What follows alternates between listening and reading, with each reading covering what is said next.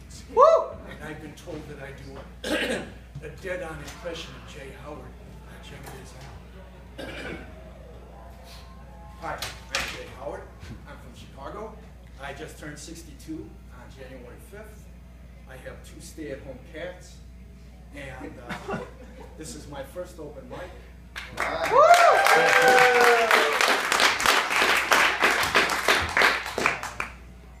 I was finally ready to get myself out of the foot closet, so I pried myself out of the closet, and now I feel comfortable enough to be openly Jay in front of you folks.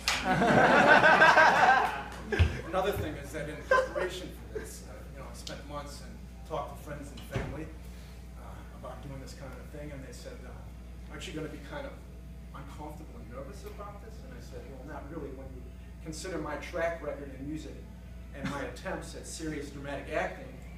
This is one instance where I'm not going to mind being laughed off the stage. So, you better watch out. You better not cry. You better not pout. I'm telling you why. Santa Claus is coming to town. He knows that you've been sexting. He knows this, that's for sure. He knows if you don't get some help, there will certainly be no cure. So you better watch out. You better not cry. You better not pout. I'm telling you why. Santa's on his cell phone right now. I asked Christmas just a few weeks ago, and just a few days before Christmas, I was shopping at Macy's, listening to the Christmas music when I heard an interesting lyric. Santa comes but once a year. I thought, wow, what an unfortunate clear case of erectile dysfunction. My sympathies to Mr. and Mrs. Claus. Speaking of Mrs. Claus, I've heard rumors and stories that she is a sensitive person, and not only that, she's got a rather violent temper. And fortunately for Santa Claus, it finally dawned on him, and he saw the light and realized that after 3 trips to the emergency room, it would probably be a good idea not to say ho, ho, ho in front of the missus.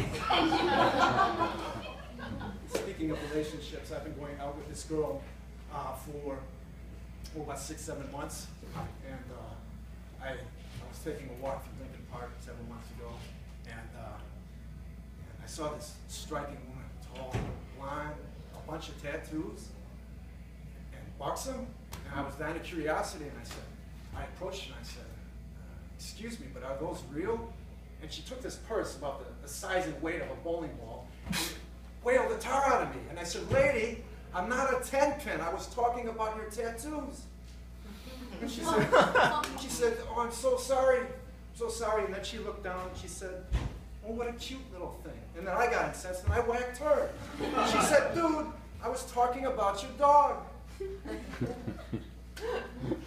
A clear case of love at first fight. And I think it's safe to say that I'm between exes right now.